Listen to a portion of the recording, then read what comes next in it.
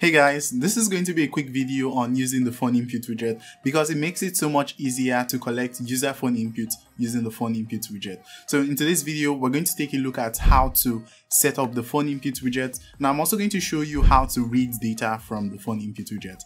My name is Confident and I'm a developer advocate at AppSmith. Without any delay, let's get started.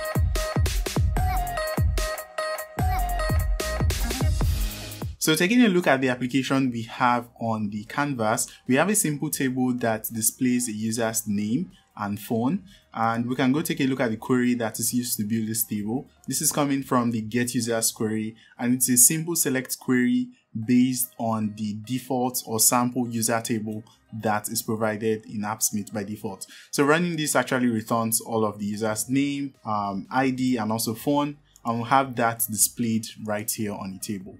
So let's say we want to build a form that allows an admin update a user's phone number. How do we go about doing that? We need to create a form widget, or we need to bring in a form widget and also use a phone input widget to do all of that. So let's go search for a form widget.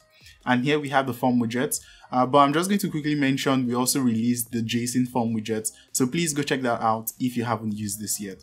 But let's go ahead to bring in a form widget. So I'm just going to place a form widget here, make sure it is nicely positioned, and then let's go grab in the phone input widget. All right, so here we have the phone input widget. Place it nicely here and expand it all the way. Alright, so that's the phone input widget and we have the form almost completely built, but we need to configure the phone input widget a bit. So the property I'm going to be showing you first to start with the configuration of the phone input widget is the label. So you have the label property right here, and you can go give this a label. For example, let's say phone, for example, and you can see that the label of the user's phone is shown up on the phone input widget. There are also other properties that needs to be configured depending on how you want the phone input widget to be used. So let's go take a look at some of these properties. The first being allow country code change. So by default, the phone input widget does not allow users to change or update the country code. You can see right now, if I go click on the country code, I can't change it as an end user, but I'm going to enable this in the development mode in your editor. Users will be able to click on the drop down, go select a new country, for example, and supply a new country code for the phone input widget. So you can have this turned on in cases where you want users to be able to supply a new country code.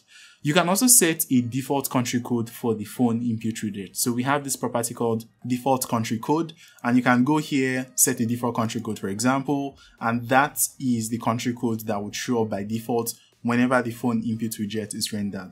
So let's head back and set this to United States. All right, so we have that set to United States by default. Next is the default text, and this will be the default phone number that shows up on the phone input widget. So we can type in something like 222-222-222. And you can see that by default, if I go reload the application, by default, you would have this number being displayed on the phone input widget. So this might be useful if you want the phone input widget prefilled with a certain number.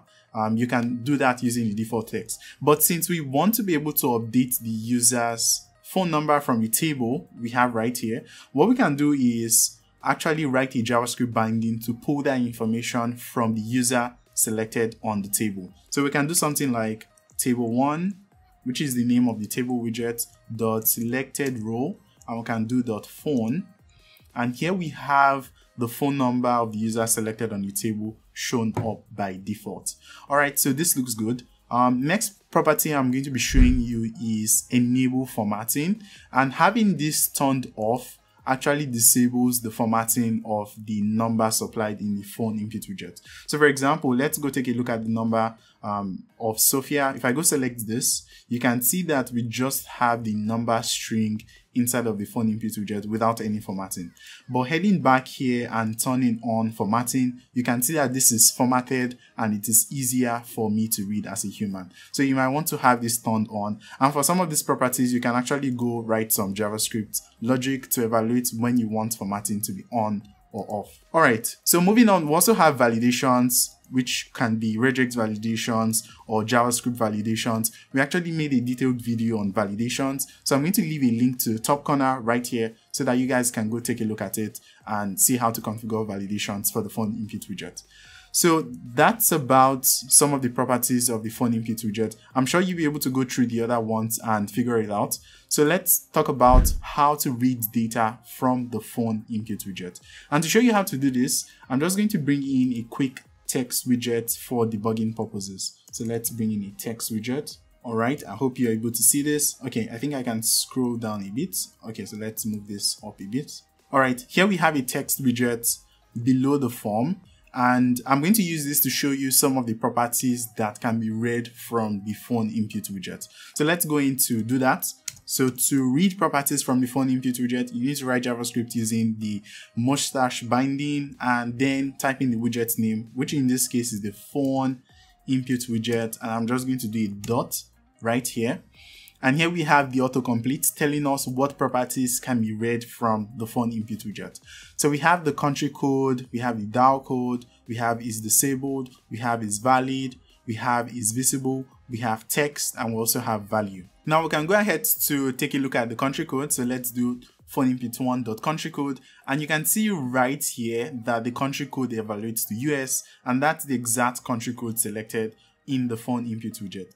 Now we can go read some other properties like the DAO code, for example, and you can see this evaluates to +1. So these are some of the metadata information around a phone number that you might want to collect and save. And you can read all of these properties by taking a look at the phone input widget's country code and also the DAO code. Now, stepping back a bit, we have two other properties that are very important also. You have the text property and you also have the value property. And the difference between a text property and the value property is that the text property keeps the formatting of the number entered into the phone input widget, whereas the value property actually discards all of those formatting. So I'm just going to show you this. So let's do phone input one.text. And you can see that the formatting is preserved right here. You can see we have the formatting right here. But if we go check out the value, for example, so this is phone input one.value, you can see that we have no formatting at all right here. So this might be something you want in certain cases. All of these options are available to you right here on the phone input widget. So now that we've taken a look at how to read data from the phone input widget, let's actually write a query that will go update the user's phone number given the number supplied in the phone input widget. So let's quickly do that. I'm going to head to the users table, and here we have the users table opened up. So I can use the add button to start up a query template, and this is going to be an update template. All right, so let's call this update phone. All right, so let's go into edit this a bit because we are only going to be updating the user's phone number. All right, and that looks good. And here we need to add a where condition. So let's say where the ID equals to the ID of the user selected from a table. So this is going to be table1.selectedRow.id. And then for the phone, we can actually pull that from the phone input widget. So this is going to be phone input1.text, and we have both of those informations taken. But right now, because we have prepared statements turned on, we are not able to see what it evaluates to because you have variables used right here, as you can see. So I'm going to turn off prepared statements, but please make sure you have prepared statements turned on so that you can protect yourself from things like SQL injection. But let's just turn this off so that you're able to take a look at this query. And you can see that from this query, we're actually pulling out the phone entered by the user from the phone input widget and also have the ID evaluated to 3. So let's go turn back prepared statement on, and heading back to the form, we can update Sophia's phone number from, let's select Sophia and update this from 40 to 41, for example.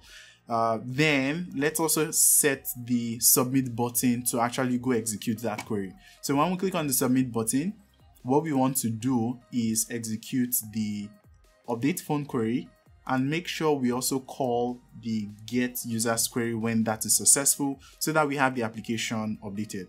Now we've set Sophia's phone number, the last digits from 0 to 1. So let's click on the submit button, and we should have that update made, and you can see that that number is updated and the formatting is preserved. So this has been a quick video on using the font input widget. I hope you found this helpful. Now we've made a video on using the input widget and setting up validations. So I'm going to leave a video link right here so that you can go check out how to set up validations, custom validations for the input widget and also for the font input widget. You could also check out this video on using the table widget, because we actually also use the table widget. So go check out this video on using the table widget so that you can learn more on using the table widget. The links to both of these videos will be down in the description so that you can easily access them. Alright, that'll be all for today's video. Till I see you next time. Take care. Have a nice day. Bye bye.